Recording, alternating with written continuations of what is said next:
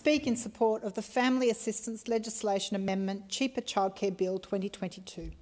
Affordable, high-quality childcare has many benefits to our society, to children, their parents and the economy. So what does this bill do? The government claims that around 96% of families with children in early education and care will be better off, and that none will be worse off. That families with combined income up to $80,000 will receive 90% of childcare support for the first child in care. Families with combined income of up to $530,000 will receive childcare support increase, with the rate of subsidy tapering 1% for every $5,000 earned above $80,000. Currently, subsidy caps out or stops at $356,756. So it's a big increase to go up to that $530,000 cap.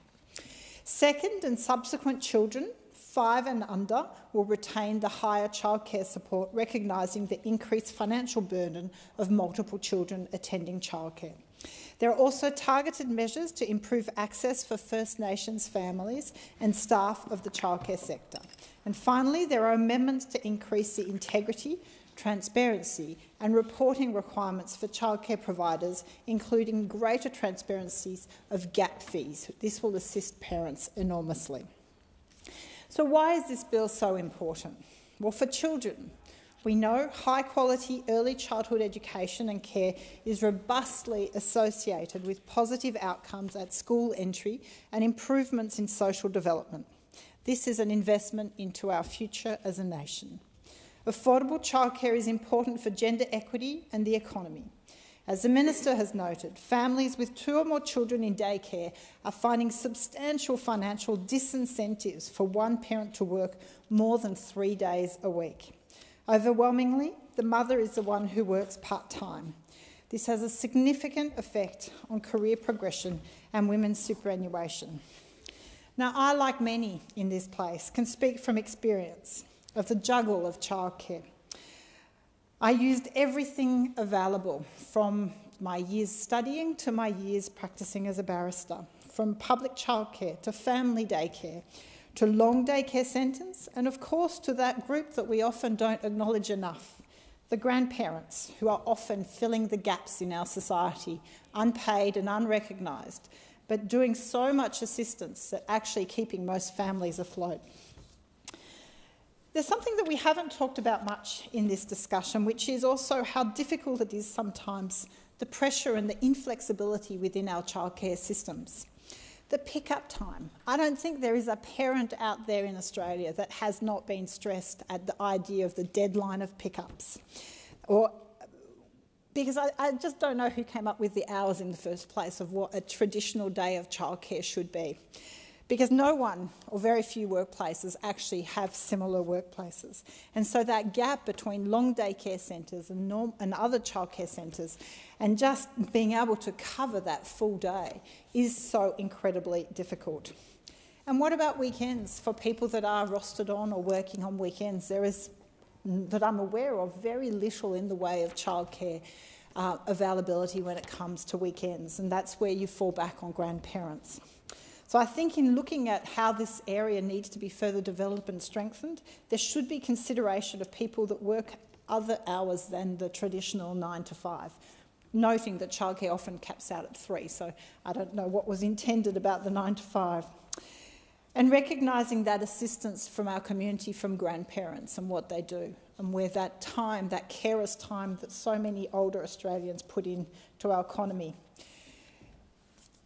The Business Council of Australia recognises the aspect of childcare when it comes to women's participation in the workplace. And they noted in their submission to the Senate inquiry, increasing the workforce participation of women is one of our nation's biggest economic and social opportunities. The provision of affordable and accessible and quality childcare system is fundamental to that goal. If parents are supported with access to quality childcare in order to participate in work, education or training, the broader benefits to the economy are manifest. And it is so incredibly tough. I remember taking my son to university on the weekend because there was no childcare available and I had to go to university lectures. I remember doing just the juggle, which can be incredibly difficult starting out in a profession. And so I think we really need to think about whether this system, this area of work, which absolutely underpins so many others. So I welcome the government's initiative and the budget commitment of $4.5 billion over the forward estimates. But I'd like to make some more observations. The maximum childcare subsidy of 90% of the fee cap begins to taper after a combined family income of $80,000. Just that. The latest earnings report from the Australian Bureau of Statistics revealed that average full-time workers make $92,029 per year. Even with two parents on an average wage, the childcare subsidy benefit begins to erode. With childcare costs rising 41% over the past 8 years and Australia's inflation rate predicted to be more than 7% this year, any benefits of this legislation may quickly vanish. I note that prior to COVID, childcare costs absorbed some 18% of household income for an average earning Australian couple with 2 children, compared to the OECD average of 10%. One of my constituents recently wrote to me about how she will be choosing to leave her job as a physiotherapist in an oncology ward simply due to the cost of childcare. She's been working for $55 a day pre-tax. Her departure will not only remove her tax contributions from the government revenue, but will remove a valuable worker from an already strained health system. The government has indicated it will commission the Australian Competition and Consumer Commission to examine why childcare costs and out-of-pocket expenses are rising so much, together with a comprehensive review of the early education and care sector by the Productivity Commission. I welcome this review and encourage it to also look at the flexibility and availability, the hours, and the issue of weekend care. I also welcome the transparency and reporting reforms contained in the bill. In terms of how information provided is reported, I would like to see a standard report so that parents can make a direct comparison between providers and the information and to make sure that it is meaningful. I also encourage the government to ensure that exceptional circumstances, exceptions for payments by electronic transfer or absences are not too onerous. Now, we know COVID had a huge impact on the sector. During COVID, childcare centres struggled to survive. One issue was the number of absent days a parent was able to claim while keeping their child enrolled. Flexibility on absent days is so incredibly important. We are now living with the pandemic, but still being encouraged to stay home if people are unwell. Similarly, a number of childcare advocates made the observation about the activity test linked to childcare benefits. Again, I would encourage flexibility on the activity test application, particularly in relation to First Nations and vulnerable families. Making workplace participation a prerequisite for childcare subsidy makes it harder for those already doing it tough to begin training or looking for work. Now, labour shortages. We know, as in so many industries, that Australia is facing labour shortages in many, many areas. Childcare is no different, but it is unique in that it is an enabler for many other sectors by enabling parents to work in a range of sectors. Availability as well as affordability is vital. While Warringah is not alone in facing issues with accessibility, I do note that in recent times, the Mosman Council has closed its occasional care centre, and Brookvale out-of-hours care and long day care has advised that they too are closing. This creates a huge issue for parents who rely on such services to be able to work. In particular, as I've already mentioned, that discrepancy between the expectation of hours of work and the opening times of centres. Last week, was Early Learning Matters Week, and I visited the Manly Community Preschool. They're struggling to attract sufficient Certification 3 qualified staff, as the low pay rate means that Cert 3 staff are simply going into other sectors that are more attractive, like aged care. They told me there is a shortage of about 7,000 workers in this area.